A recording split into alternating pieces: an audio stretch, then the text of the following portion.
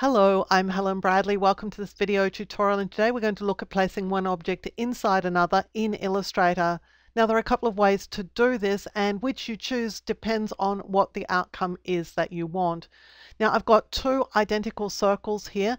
Both of them have a stroke and a fill, and I've got two identical stars, both with strokes and fills. And we're going to look at the two different methods, but I'm just going to save another copy of these over here so that we can see how the result compares to the originals.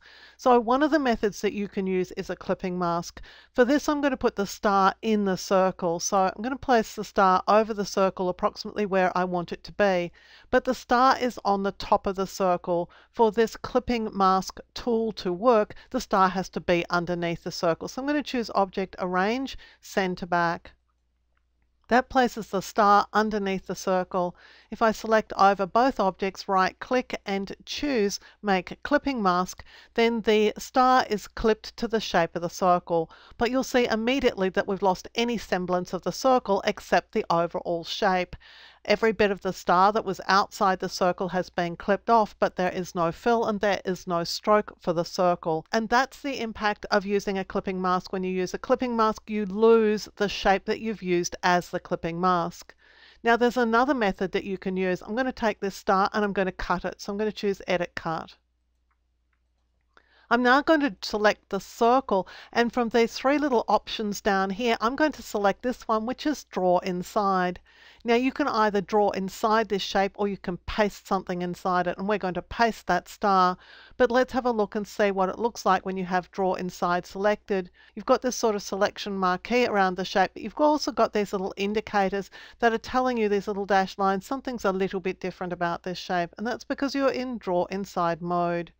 Now at this point I'm going to choose Edit Paste, and that pastes the star inside the circle. Now at this point I can move the star around until I place it exactly where I want it to be, and then before I click outside the star to go on working, I'm going to need to go back to Draw Normal. So I'll just click here on Draw Normal. Now let's look and see the impact of the Draw Inside option. In this case we've got the same cut off areas of the star, they're not visible, but we've got the fill on the circle. Well, we can have the stroke as well, and to do that we're going to the Layers panel. Now I've lost my Layers panel, so let's just go and get it.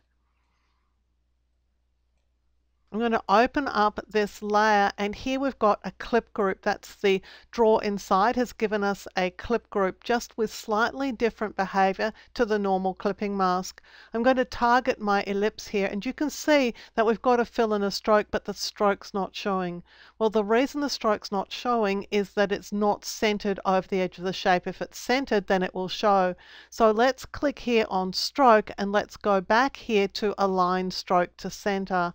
And when we do that, we get not only the fill but also the stroke. So we've got a totally different effect when we use Draw Inside to when we use a clipping group. We have the shape fill, and optionally we can also get the shape stroke back so that we can get this result. Now whichever you use is really going to depend on what you want the outcome to be. Do you want this to be the result of clipping a star to this circle shape, or do you want this?